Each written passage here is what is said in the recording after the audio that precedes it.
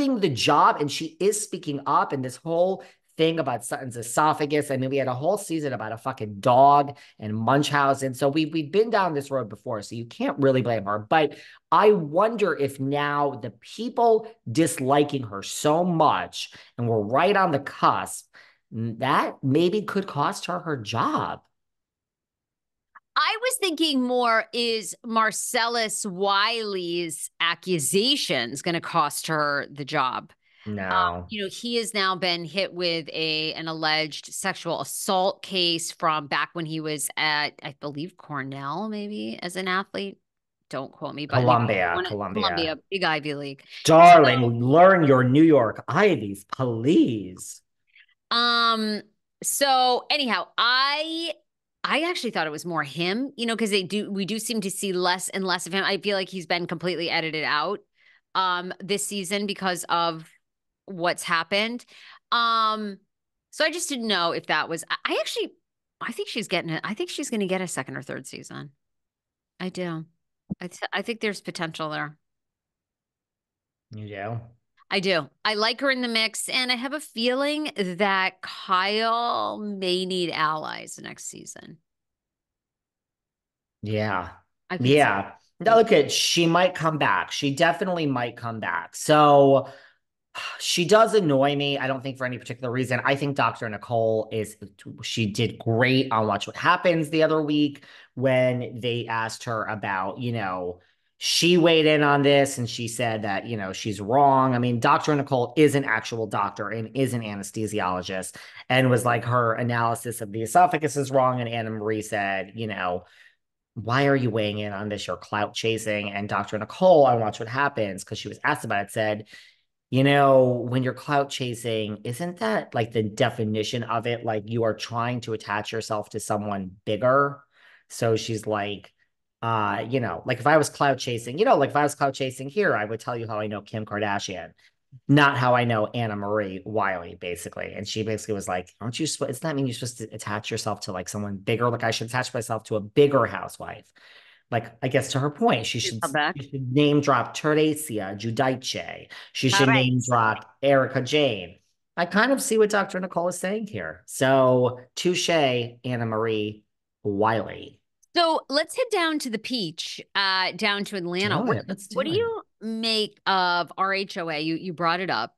4 months, 4 months, 4 or 5 months. I mean, Candy Burris came out with a statement recently. She has not been offered any contract. They're not filming. I believe Kenya has said this as well. So what do you make? It doesn't seem like any of the old cast has been extended a contract that I heard or read. No, when Tamara was doing press with Sheree, it came up, and Tamara was like, they were in an interview together, and Tamara was like, well, you don't have anything to worry about. I mean, Tamara,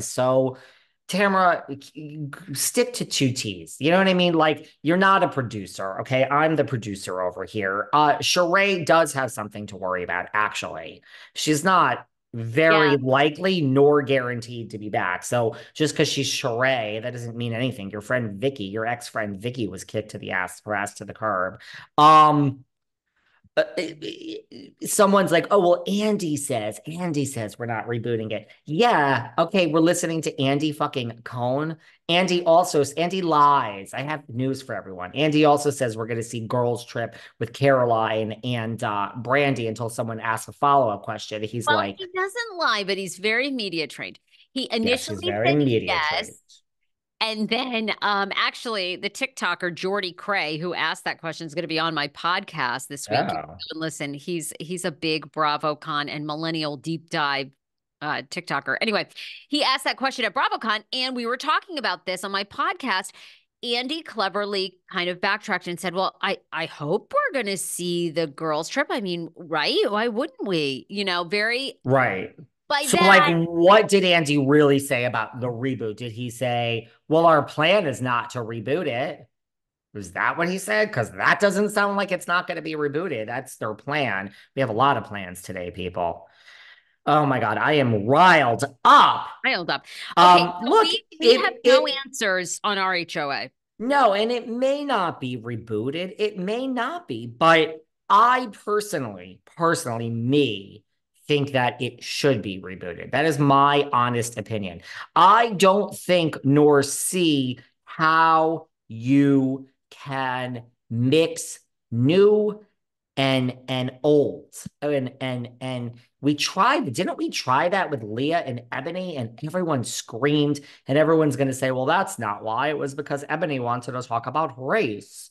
Well, it still doesn't work. I mean, we're going to have like three new girls in their late 30s going for Kenya. Kenya will destroy them with a blink of her eye. I still think Kenya and Candy are the two that are the most protected. I really do. But I don't know what's going to happen in Atlanta. I really don't. Maybe we won't reboot it, but I will stand by, and I don't care what the ratings are. I don't care that they were okay. I think it was a horrible season, but the ratings weren't horrible compared to some of these other shows. That is actually correct. They weren't Beverly Hills ratings, but they weren't bad. I don't know. I mean, not I bad know is that's hard to not say that. bad. I mean, you have to look for the future. Not bad doesn't really do it. It's like, then what is the future? If we brought everyone back in Atlanta for Mm. another season, what happens after that? We still have the same problem. Like, we're not going to get 7 more seasons out of this. So I think it's like, let's deal with this now. But I don't know. Maybe they'll. Oh, Mr. Yontef, now you I have don't us all. know. That's a lot to think about. I'm sorry, guys. I'm gonna try to be nice. I'm gonna try to Well, be let's nice. hit up to RHOP, which also some Ugh. debate is not having a great season. And there is a theory floating online, and seems like she might be even saying it. You know, she is saying it on talk shows, but that Candace is being pushed out. And I do have a theory on this. Uh, Why does Candace feel she's being pushed out? What has she said on the talk shows? Like, why does she feel this? she feels like she is the only one actually presenting her true life. That everybody I else agree.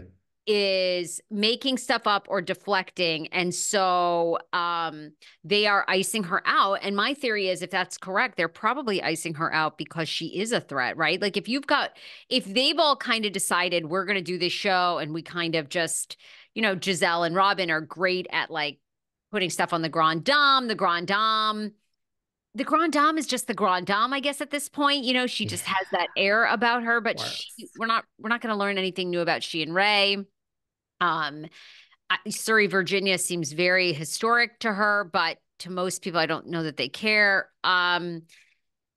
Miss Darby, I love my girl Ashley Darby. Believe it or not, I'm missing Michael Darby's drama a little bit, So do you think that the threat is that Candace is too authentic and is therefore a threat, that the women don't want to be all in authentic, and so they got to get rid of the person who's and do you think that Candy Gal could be off next season? Yes, yes,